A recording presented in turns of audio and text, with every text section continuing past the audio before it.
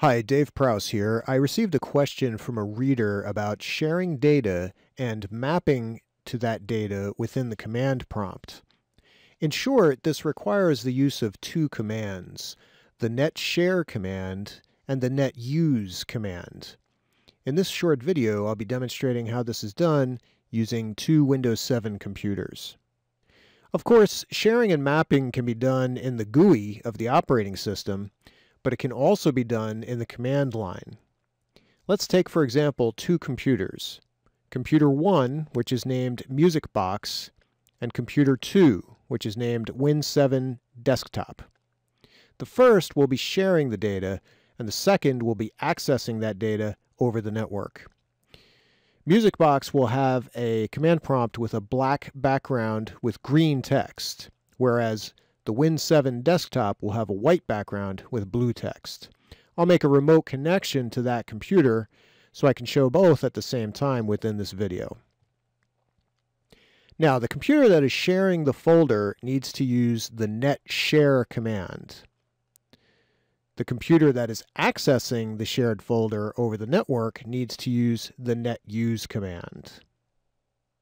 Okay, so the first thing I'm going to do is I'm going to access my MusicBox computer, and that's this system here.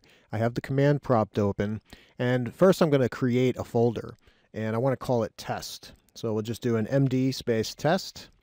That's going to create the folder, and we can prove that by doing a dir, and you'll see that test folder right down here. So we've got our folder, and now what we want to do is we want to share it. To share it, we use the netshare command, but we have to decide on a share name. You can make it the same name as the folder if you want. In this case, I'm going to call the share name testshare. So the syntax for that's going to be the command netshare space the name of the share, which is testshare, equals and the entire path to the folder that I'm actually sharing, which will be C:\test.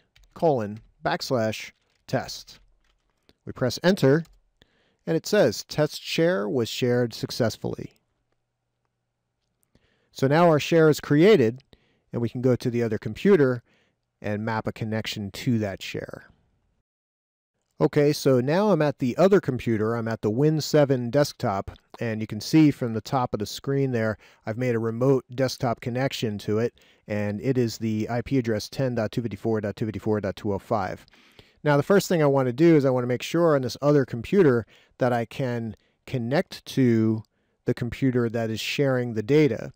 So to figure that out, I could just do a quick ping to that other computer, which is called MusicBox. And we get replies within IP version 6. We can also ping that computer's IP4 address if we wanted to, which happens to be 209. So it would be a ping space 10.254.254.209. And we get replies from that as well. I'll clear the screen. And now we're ready to actually make the connection to that share. The command we want to use is netuse.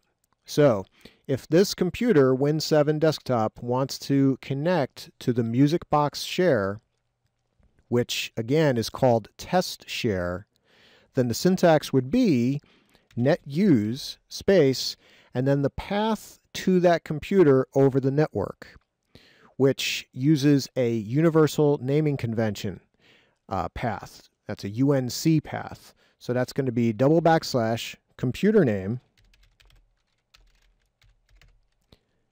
which is MusicBox, / and the name of the share. And that's going to be testshare. Press enter, and it says the command completed successfully. So we've made the connection, and all is good. To test that, we do a netuse. And that'll show all the different connections that are being made right now. I've already had a couple connections to MusicBox, and a couple connections to an HTTPC. Those are either disconnected or unavailable at the current time, but the one I just created, /music-box /testshare, that says everything is okay. It's actually running. The status is good. Now, we can also make this connection via IP address. We could do netuse /10.254.254.209 /test share. In addition to that, to make this a permanent connection, we would use a network drive letter. And we would add that right after the net use command. And it's really whatever drive letter you want as long as it's available. I could see from the list here I can't use W through Z, but I could use basically anything. So we'll say M:, and then we just want to make sure we have a space before and after that drive letter. We'll press enter, and it says again, command completed successfully. So let's take a look at the list of map network drives again with the net use command. And that's going to show us that we have the original one we did without a drive letter and the new one that we did with the drive letter M and to the IP address as opposed to the computer name. So the net use command makes the connection, but it also shows what you have connected to. Okay, let's wrap it up. In this video, we created a network share on one computer and mapped to that network share on another computer. And to do this, we used the net share and the net use commands. For more information on these two commands, simply type the command name and /? after that command. That'll give you the help file within Windows. Or you can check out these web pages, these links on the TechNet for more information. And if you're watching this video on my YouTube channel or on my website, I'll have these links as actual hyperlinks beneath the video. So now go ahead and try it on your computers. This kind of knowledge is important for the A+ exams. And it's good to be able to work in the command line and share and map to data. It can be very quick for you. You might like it better than working in the GUI. In fact, if you're working in the command line a lot, the way I do, it's a lot easier. So try it out, and that's about it. It's Dave Prowse signing off. For more information, check out my website at www.davidlprowse.com.